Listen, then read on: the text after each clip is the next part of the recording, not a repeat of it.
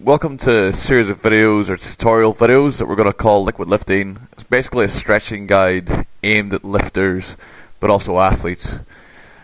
What we're trying to do with this content is show you key stretches or key mobility tools that you can use to achieve the lifts that you might want to achieve in weightlifting, powerlifting, or just sports training in general, and what muscle groups are important to target and what their relevance is to each movement pattern.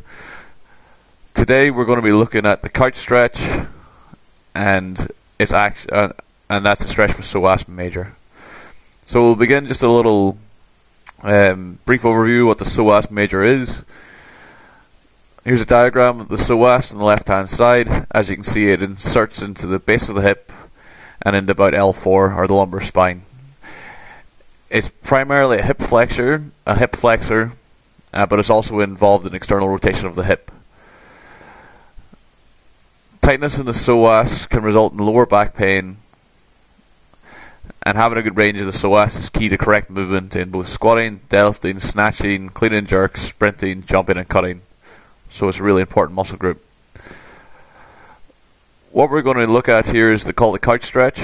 To begin, you need a bench, a couch or a bed. You go into it like you're going to do a split squat, pinning up your ankle on the bench, and then from there put your knee on the floor, and then from that position you're just going to sit like I am there. Key is to not hyperextend the lower back, just remain neutral. If you want to increase the stretch at any time, you can squeeze your bum and just drift forward with the hips. What I'm going to do now is show a bit more of an advanced version. From here, you just reach up to the sky with your hands, and remember not to hyperextend at the lower back. Also, to increase the stretch, you can twist against your knee, which causes torsion of the spine, which will increase the stretch on the muscle.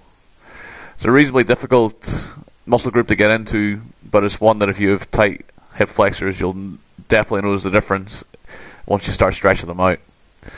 Probably recommend you hold this sort of stretch for 45 to 90 seconds, 2 to 3 times, either before or after a workout. It's probably best to do this stretch 2 to 3 times a day as well, just to really open up the hip flexor. That concludes this flexibility tutorial. Any questions, comments, send them to speedpowerperformance@gmail.com. I've been Mark, signing off.